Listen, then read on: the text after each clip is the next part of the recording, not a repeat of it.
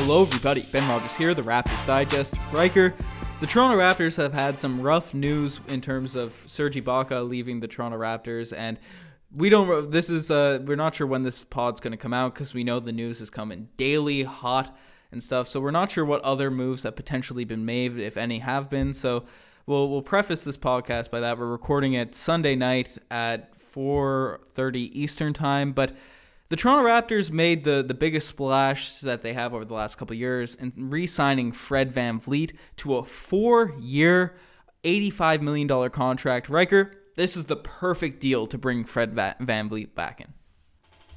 Yep. There was a lot of tension around this whole story, and you're right. I think that right now I'm going to be a little bit more pessimistic about this signing, just because right now the Raptors are in a position where they don't have any centers. So I'm going to be a little more critical about Fred VanVleet's actual role with the Raptors, but of course, by the time this is released, there might be a little more optimism, a little more positivity surrounding it. But I think in terms of the dollar amount paid to Fred, that's in line with what you and I both wanted. We said $20 to $22 million per year long term. That's comfortable. If you start creeping up $25, $30 million, you're really hurting your cap space if you still want to be competitive for Giannis next season, or any guy, really, that comes up in the free agency. So that you still have more flexibility, more lean, that you can bring in another max contract guy, with Fred now only being at the 22 million mark. But we were worried at the beginning that the Knicks or the Pistons would come in, give him that big money, even though this guy, he's never been an all-star. You know, he has one title under his belt, but he was not the first option. He was not the second option. He wasn't the third option. So it's like, you know, it was a lot of uncertainty around his market value. So I'm extraordinarily happy that he stayed with the Raptors, and for that price, Ben.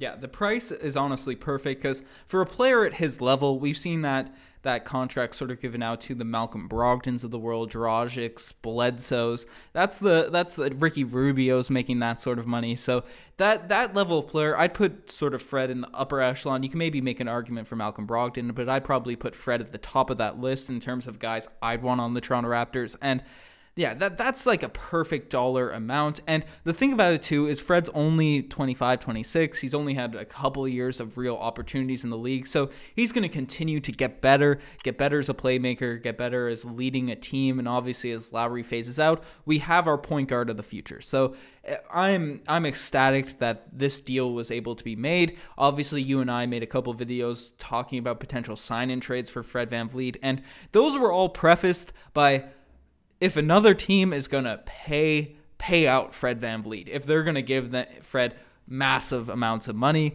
but, you know, this was a reasonable contract, so I'm happy with having Fred VanVleet on the roster. As you said, it maintains the flexibility going forward. It maintains all that sort of stuff. And I guess, what do you think this means now for the rest of the Toronto Raptors backcourt? Because we drafted a point guard, and we have a video coming up on him soon.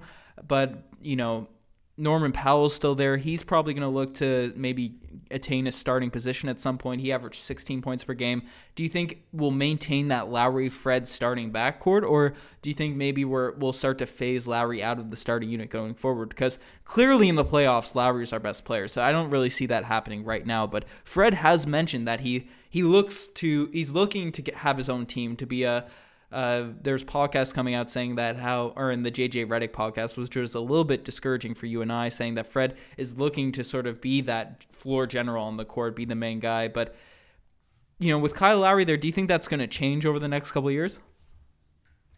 Yeah, so, I mean, this conversation doesn't really matter because Kyle Lowry only has one season left on his contract. So if they want to keep him around on a lower contract off the bench, or if he still wants to get paid and leave Toronto, I don't think it really matters. And Fred VanVleet, the nervousness, the tension was around, does he want to go to a bum team to really feel like he's the leader of it? Like, is that what's important to him? And I made the argument that makes no sense. You're not proven yet. You're not an all-star. You were the fourth option on the championship team. You're not going to go to the Knicks and make them playoff ready. You know, you're not that guy. You're 6 foot. You struggle to score in the paint, right? So I think what this contract allows him to do is to naturally shift into Kyle Lowry's starting position when Kyle Lowry either leaves the Raptors or transitions to a bench role after next season. I think this season we'll probably still see them playing in tandem. Norman Powell coming up into the 2. And now you have all that pressure is kind of taken off Fred because he's not guarding shooting guards anymore. There's not as much pressure for him to be the attacker. Norman Powell he's a fantastic slasher. He loves playing above the rim. So, you can be a more traditional point now. And I think that that'll play into Fred's, his best abilities, and he'll still be able to be a playmaker. He'll still be able to shoot threes, but there's not going to be as much pressure on him as the 2 guard to create in the paint. So I think that that'll benefit him, and that's why I'm excited that we kept him on good money and that he didn't leave for the Charlotte Hornet or the Pistons or the Knicks or anybody and just take money. I said we need to at least sign and trade him if he's going to go. We need to get value back. We didn't get value back for Ibaka. That's why I'm angry about it. But Fred VanVleet, I'm happy to keep him around on this. I don't like him playing the 1 and 2 with Lowry. Playoff time, it's fine, but he's just too undersized. So I really like the prospect of, having Norm shift up into the 2 and play that for some stretches. Make that the starting lineup.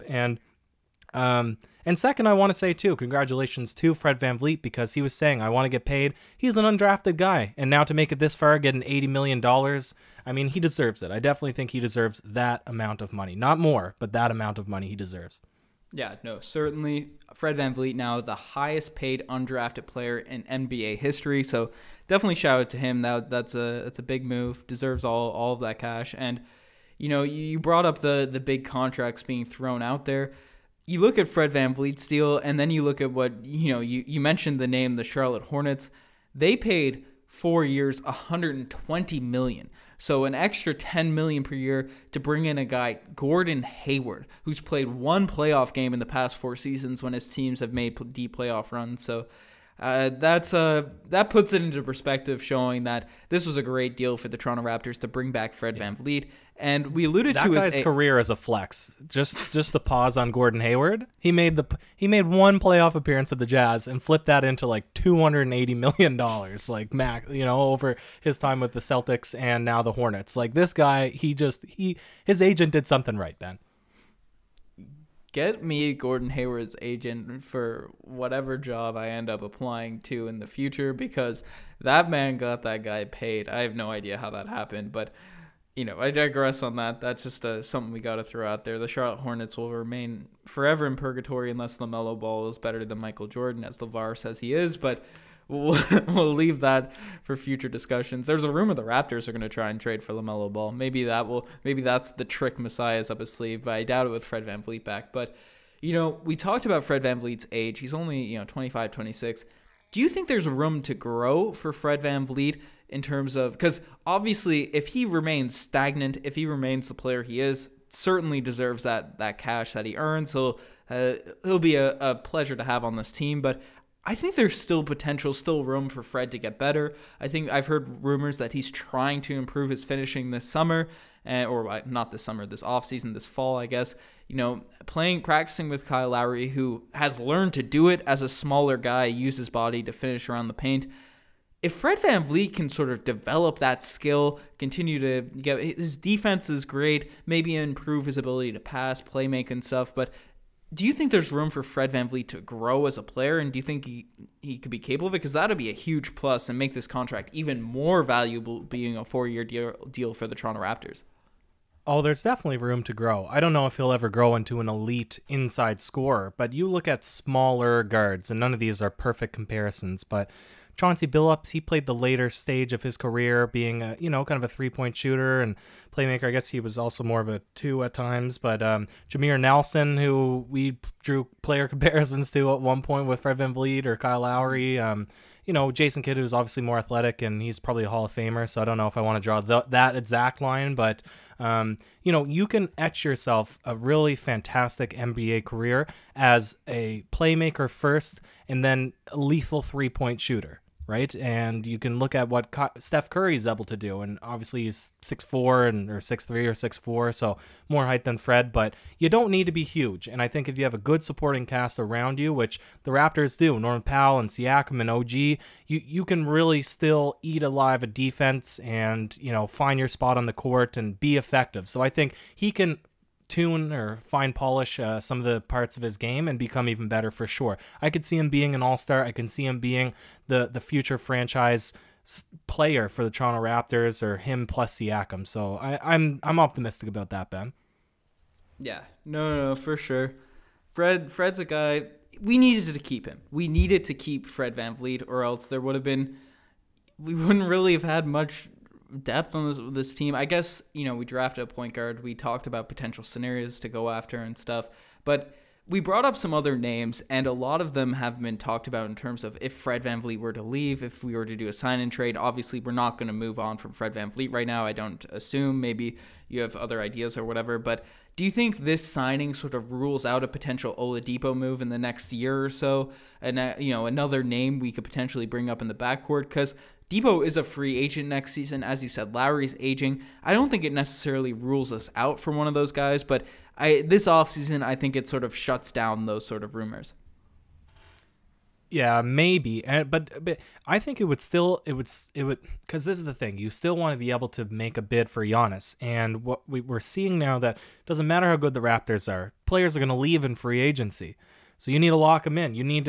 They need to be basically a championship team, I think, if they have any chance in landing Giannis. And what all reports are saying that he's either going to sign the Supermax with Milwaukee or he's looking very considerably at the Miami Heat. So they need to be a win-now team. I think Oladipo trade would make sense for a one-season improvement, but I would be scared now with what happened with Serge, that you'd bring in another guy on 1 year remaining, and then he leaves. And so you've traded away a guy who could be a good cornerstone piece for your franchise. You've already locked him in long-term to bring in a guy who might walk again. Maybe a Lowry-Oladipo trade if there was any market value there on the Indiana side. I know you would cringe with me saying that, but I think if you've locked in Fred VanVleet and now you can slip Oladipo in at the 2, that would make a pretty enticing team that could potentially make a playoff run. But in terms of Fred getting traded now, I agree with you. I think it's unlikely. Yeah, no, I agree. Certainly agree with the Fred, but you brought up a name, and this was a thought I had today as well. Kyle Lowry. Right, Serge Ibaka is leaving the team. We're not sure. Gasol is still up in the air, but even if he comes back, he's not the impact player that he was 2 years ago when we won the NBA championship. Lowry's the only real old guy on this roster, and as the biggest Lowry fan there is, I do not want to see the Toronto Raptors move. I want to preface the statements I'm making now after this about I want Lowry to retire as a Toronto Raptor, all these sorts of things. But do you think there's any chance that he does get moved and maybe he is the trade piece? Because all of our pieces right now, Fred VanVleet, OG Anunoby, Pascal Siakam, Norman Powell, they're our young core. They're not in their primes yet, but they're about 1 or 2 years, maybe 3 or 4 in terms of OG, because he's a bit younger than those other guys, from entering the true primes of their career. Lowry's sort of ahead of the timeline in terms of those guys. So do you think that Masai Ujiri maybe looks at Kyle Lowry and says he had a tremendous playoffs, there's a lot of teams trying to make win-now moves, maybe we get some assets for Kyle Lowry and rock with the core we have over the next 2 years, hopefully sign Giannis, this offseason, especially where we lost Serge Ibaka, the other guy in Kyle Lowry's age range, or, do we keep Kyle Lowry around and let him be the mentor he's been to this whole group of guys, be the leader, and let him phase out slowly? That's ideally what I'd like to see happen, unless we get some crazy value in return. Or do you think Masai is going to be a bit cold-blooded and be willing to move on from Kyle Lowry a little bit prematurely?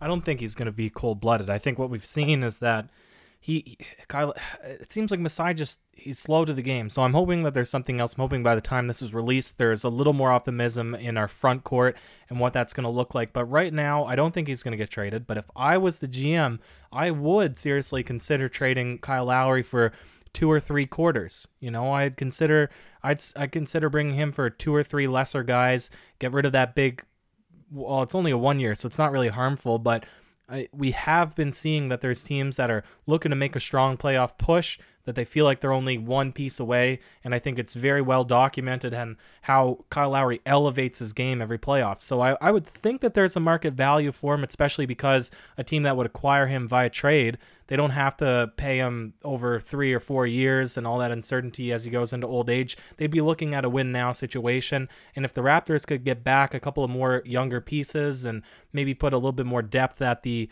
power forward position, small forward position even, and obviously the big gaping hole, unless anything has changed since we've made this podcast, the center, I just don't think it'll happen. I would do it personally. I'm not as attached to Kyle Lowry, the player, as you are, but it would be very cold-blooded if something like that happened, and I don't know. We've seen the karmic retribution of trading away DeMar and how it's manifested itself now and losing Kawhi and Serge Ibaka. So I'm treading lightly in saying this too. Yeah. No, it's you'd only move Lowry, like out of respect, you'd only move him to a team that he'd potentially want to go to. If we moved him to the Clippers, I think I might stop watching basketball. We'll have to shut down the YouTube channel. We'll make a podcast about soccer or something and football.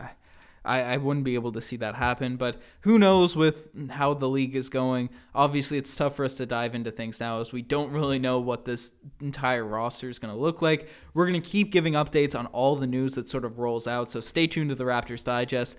You know, we have a lot of podcasts coming. We launched a website. We've been mentioning in the videos that raptorsdigest.ca, built it last weekend. We have writers on there writing articles about, you know, free agency, our draft picks, all these sorts of stuff. So definitely check that out, raptorsdigest.ca. Throw it on the screen right there. But you guys are the best for making this far. Check out the Twitter, the Instagram, all that cool stuff. Check out the website. Riker, any last words on Frederick VanVleet?